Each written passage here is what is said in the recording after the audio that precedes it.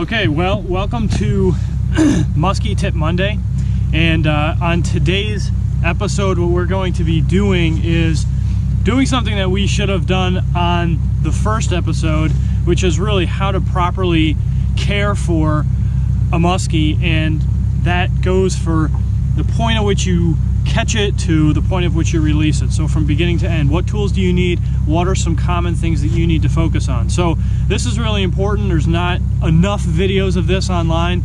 I think everybody needs to do a video on it just to gain awareness for properly caring for the fish.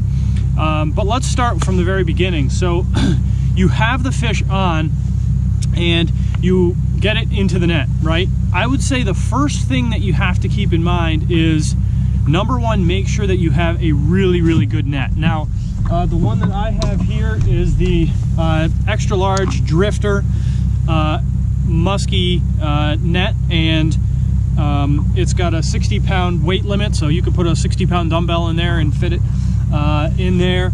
And you know, it's great because it's got a real wide hoop, okay, and it also has a very deep net to it. So you want to be able to have that net be about 3 feet deep if possible, so that when you put that fish in the net, it's got, you know, you're keeping it in the water after the catch, and that's the key, because you want the fish to be able to revive and catch its breath. Think of it this way: on a 95-degree day, you run a 100-yard dash with a 100-pound weight on your back, and then at the end of it, you hold your breath.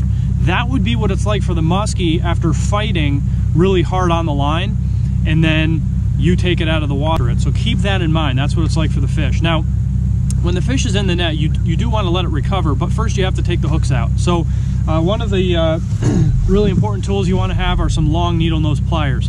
That lets you get down into the fish's mouth without putting your hand in the mouth, and it really lets you kind of get those hooks out. So these are really important to have. You can get them from Joe Bucher's website. I really like them. And then of course, if the hook is caught in a really bad spot, you're going to want some bolt cutters, some hook cutters. You can get these from Joe Bucher as well, or get them on Amazon. You know, again, if the hook's in a bad spot and you try to take it out, you know, the fish could end up bleeding out or doing damage to the gills or whatever. So you want to make sure you have some bolt cutters here as well. There are going to be rare situations, but there will be situations in which you have to open the fish's mouth, you know, with a tool, so that you can get in there with your pliers, and that's where jaw spreaders are really going to be nice. So getting these jaw spreaders in here, they unhook like this, and then you know, you can hold the fish's mouth open. And then of course, when you unhook the fish, you know, let him revive for a little bit, let him catch his breath. And when you get to the point where you actually have to take the fish out of the net, make sure that you don't just pick it up by the you know, by the gill vertically, or you know, some people use those, like I don't know what they're called, but those grips that they latch onto the fish and they hold it vertical. That's a big no-no, because it puts a lot of stress on the fish's jaw and on its spine. So make sure that you have a hand underneath it. There's really two main ways you can hold a muskie. It's right under that gill, where the back of your hand is against the actual gills, and you put your hand kind of on the inside of the fish, up the gill, and then you can use your other hand to support it.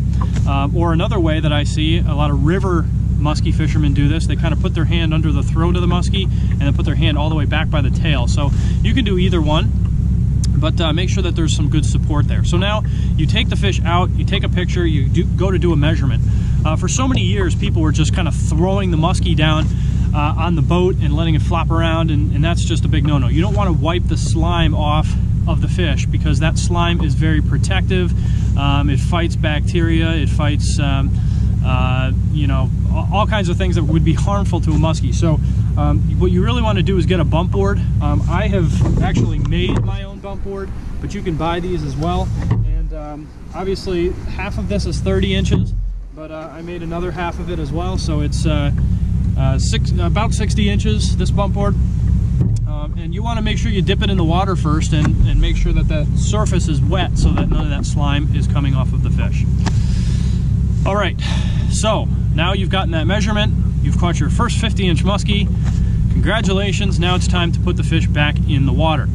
And it's actually more simple than you think it is, because all you really need to do is support the fish and make sure it's upright as it's being released. You do not want to take the fish and rock it back and forth or pull it backwards. And the pulling of the backwards is what really gets to me, because, you know, fish were not designed to have water flow through the back of the gills backwards. They were designed and created to have water go through the mouth and out the gills, and that's how they breathe. And so the best thing to do is face it either into the current if you're in a river or stream, and into the wind if you're in a lake. And that allows the water to kind of flow into the mouth and out the gills, allowing you to revive the fish. In those warm water periods, when the water's over 70 degrees, it can take a little bit longer to revive the fish. And in the cold water periods, normally they'll take right off.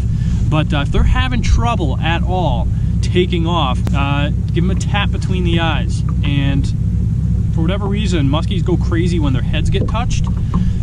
So, you know, you can rub your hand on the side of its gill plate or give them a tap between the eyes. That always seems to work. With pike, I just take my tip of my rod and smack them in the back, and that kind of shocks them and they take off. But muskie are different, so you're going to want to make sure that you know, you're just caring for them, holding them upright, making sure that they take off. And I would honestly, I would hang around the spot where you let it go, where you released it for a few minutes. Don't just take off, because, you know, if that fish is struggling and it kind of floats back up, you want to make sure you're there to help revive it.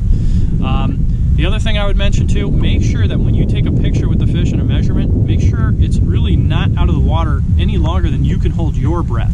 The reason I've done this episode really is to just gain some awareness around how to properly care for fish. So many people kill muskies every year because they improperly handle them. They tell you, oh, the fish swam off, you know, it's no problem.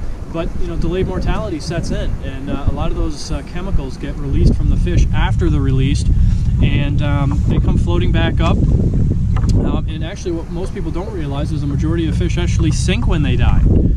The ones that float are only floating because their air bladders were filled from changing in the water column drastically. So a lot of fish will actually die, and then they'll sink when they do. So there's fish that die every year because people don't handle them properly. But if you handle them properly, you can help sustain the species and make it so that we all have fish to catch for our future, but also for the future of our children and our children's children. So that's all I have for today. I'm done talking. Thanks for tuning in, and we'll catch you next time.